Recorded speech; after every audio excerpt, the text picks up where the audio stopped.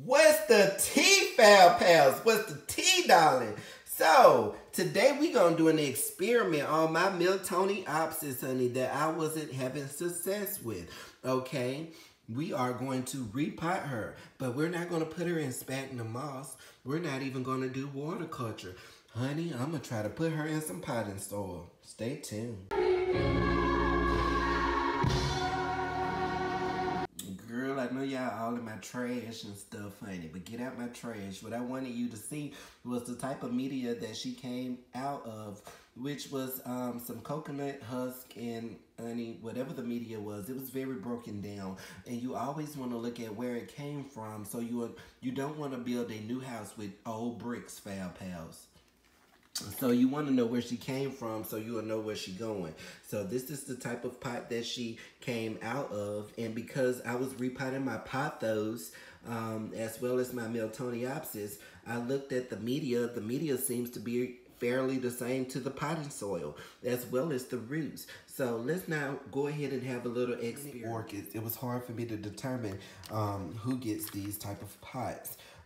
So the pot that I chose to use was, I would have originally used this one, but because the holes on the bottom are so big, I believe the potting soil will just come right on out. So I'm going to use this one right here because my Foul Pal Maxine told me that I should add a little bark because the roots like ventilation in them. So this is the best pot for any type of ventilation and for any type of experiment. So stay tuned, Foul Pals. Let's go. So Foul Pals, this is what I was left with after I removed those plugs.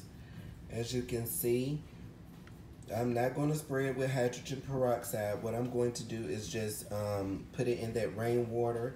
I just wanted you to see the roots. I'm glad that I went ahead and removed it from the pot because this was sure to go. This was sure to go, just like my Oncidium Wildcat Golden Star. I let her go all the way back to one pseudobulb. This right here is very healthy, good root system. So perhaps this would be the one that I pot up. And perhaps that would be the one that I start water culture on. And that would be a nice experiment. Okay, Foul Pals, so this is my Miltoniopsis.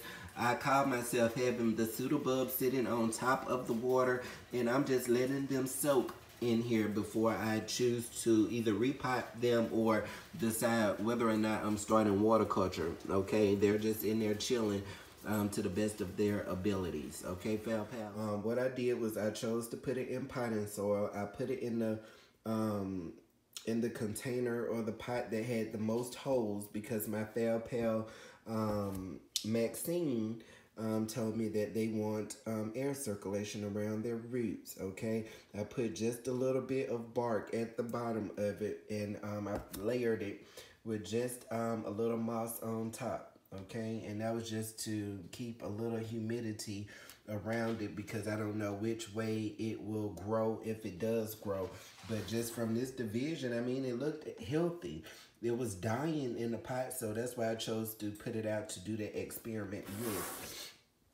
This is the other part of the Miltoniopsis that I am going to do water culture on until I see new growth, some type of new root production or some honey. So she has been here all day, so I'm now going to pour the water out and let her sit in there overnight. Okay? So, Foul Pals, no, unfortunately, you cannot plant your Miltoniopsis orchid into potting soil. The leaf turned yellow recently because it's been about 2 weeks or so that I have actually done anything to these guys. I gave up on them quite a few weeks ago because no new root production, no new pseudobulbs, no new leaves, no spikes, no nothing. And it's okay for an orchid to go dormant for a while, but ultimately, I think a big major part of this orchid is that you had some Miltoniopsis orchids that really loves bright sunlight. Now, my orchids, I had them about 5 to 10 feet away from the window, which isn't too far, but I'm believing that they might have liked a lot of indirect sunlight as far as bright as it can go without the sun sitting on the leaves. Now the roots, they still look the same, so it wasn't any type of sign that said, hey, the roots look bad, let's take it out of the pot, this isn't working. It was kind of like a wait and see. And as I've become more accustomed to growing orchids, I'm learning that if they do not thrive in my environment, oh well. Stay tuned. But not least is the Miltoniopsis Orchid that I did the water culture on. As you can see, the leaves are still green and firm. Again, it's been 2 weeks or so that I have done anything to this orchid, and still no new root production, no new pseudobulbs or anything. So this baby is going to go in the trash as well.